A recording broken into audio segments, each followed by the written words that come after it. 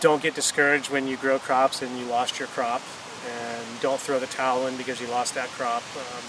You have to learn and grow from that experience, and whatever you did wrong that year, I can promise you, you won't do it the next year or the year after. Farming is one of these businesses that you'll know less about farming after 40 years than you do after 5 years. At 5 years you have all the answers. At 4 years you just realize, hell no, there ain't no answers. There's just experience and a year-to-year way of doing it. So like a great example is like, okay, I've been doing it for 39 years. I grow one crop of peas a year. So I grow peas 39 times. How good could I ever be at growing peas? I've only done it 39 times. No, I'm not that good. But I make it work. I've watched, I've learned, and I've tried to adapt things to make it and keep it working. As the environment keeps changing, we got to keep changing and adapting how we do that too. Our planting schedules all change. But if someone wants to start farming, keep it small, keep it simple. Yep. Do not overthink things. Do not worry about losing a crop. Losing a crop is as natural as the seasons. It's just be diversified. And just keep it simple. And when you need help, the internet's okay, but seek help locally. Find people that are in your area that understand farming conditions in your area. Because talking to someone on the West Coast, if you're out on the East Coast, we farm completely differently over here than they do over there. So yeah, you can get ideas on organizing farms and stuff like that, but how we grow versus how they grow, it's substantially different. But try and keep it as local as possible. Talk to the local people. You'd be surprised how many farmers want to share their information. And most of all, take business and accounting classes. Yes. You need to know accounting. You need to understand money. Yep. Accounting classes. Before any agriculture classes, before anything else, become an accountant. Don't even become an accountant. Just get some ideas on it. Yeah. Or have a really good accountant. Have a really good accountant, but you still have to have a pretty good idea on money. Yeah. Because you'll be short on it. Yeah. I'm not gonna lie. I'm not gonna lie to the farming community. There's times it's like, are we gonna make payroll? I mean, this was 2 years ago. You know what I mean? But now we're in our good season where we've got it figured out where payroll will be made. You know, I mean, it's when you're first starting out, it's struggling. Yeah, and be adaptable. I mean, just because you think your system is the best, it might not be. Be willing to change how you do things. Look at what other farmers are doing. Just always be inspired by everybody else, because you never know what you're going to be able to grasp from their little bit and take home and adapt to your farm and just make it that little bit better. This is not always about giant changes like going from hand weeding to cultivation. Most of the time, it's the little things. Yep. Just finding out, oh, if I get soil testing, wow, my crops are so much better, or understanding how much manures and compost to be applying without damaging or under damaging the soil. And it's just, there's so many little teeny things you gotta not so much know, but you have to understand.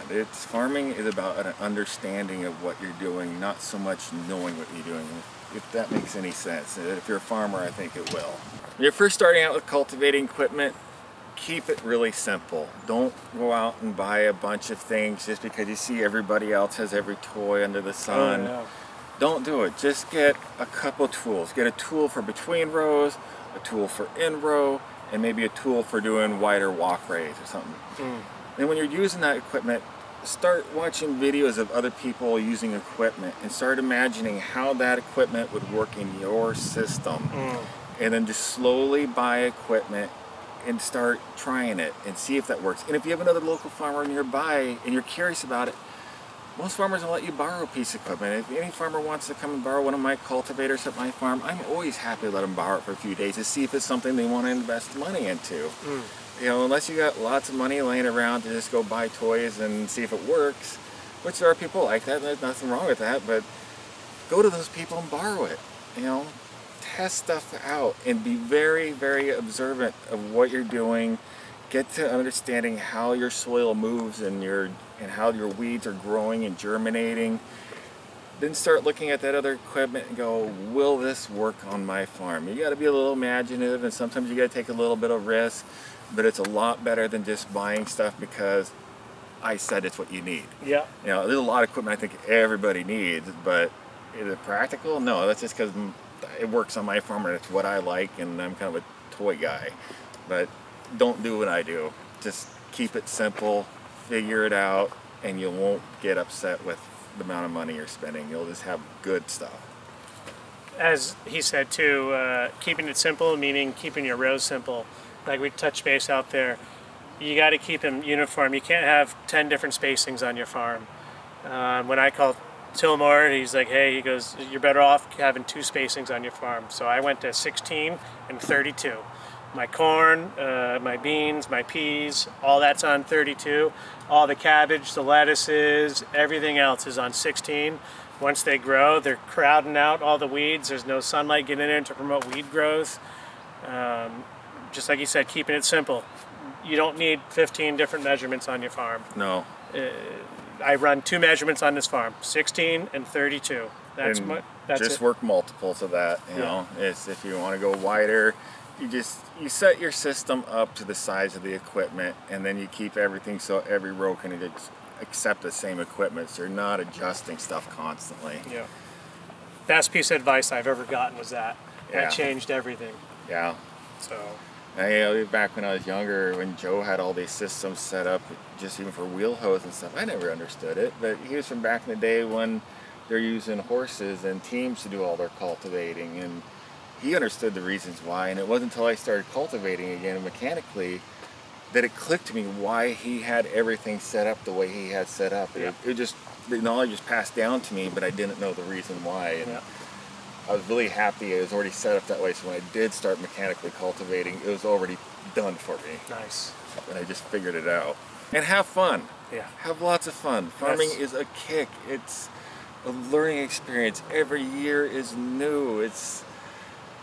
It can be hard, it can be easy, but there's nothing more rewarding than seeing your crops coming up and the changing fields and seasons and having those struggles and failures. You know, you'll remember every year. Every year is so different. It's just so fun to look back over the years and think about all that stuff. The rewards of it, you can't beat it. It's wonderful.